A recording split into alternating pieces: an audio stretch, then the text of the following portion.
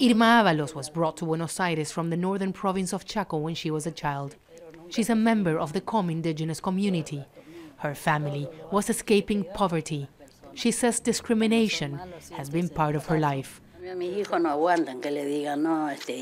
For my children, it's difficult to accept that they call us Indians or they leave us aside. We are not animals. They cannot come and tell us what to do. They cannot kill us when they want. Last month, in Argentina, some survivors and descendants of the Com and Mocoid people took part in an unprecedented trial of a case that goes back nearly a century ago. In 1924, hundreds of members of the ethnic groups were killed by ranchers and security forces for protesting for better working conditions in cotton fields in Napalpí, in the province of Chaco. On Thursday, a judge acknowledged the complicity of the Argentine state in the killings and ordered a series of measures to assist the communities today. The trial for the massacre in Napalpí shows the serious abuses that indigenous communities suffered in this country. Only 1 million of the 45 million people in Argentina consider themselves descendants of the original indigenous groups. Most of them live in poverty and continue to fight for survival. Pascual Durán lives not far away from Napalpí in Chaco. He's also a member of the Com indigenous community. He says his people have to struggle for food and work and remembers when the police beat him and accused him of stealing beef 2 years ago.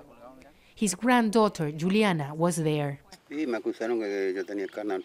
accused me of having beef in my house, but I had nothing. It was a lie. The police make mistakes and blame us, but those who do things are never detained.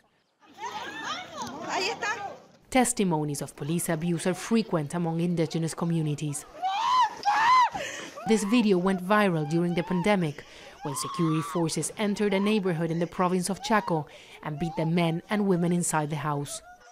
Diego Vigay is a prosecutor in the province. He says the trial of Napalpí is important to fight the discrimination that continues to exist today.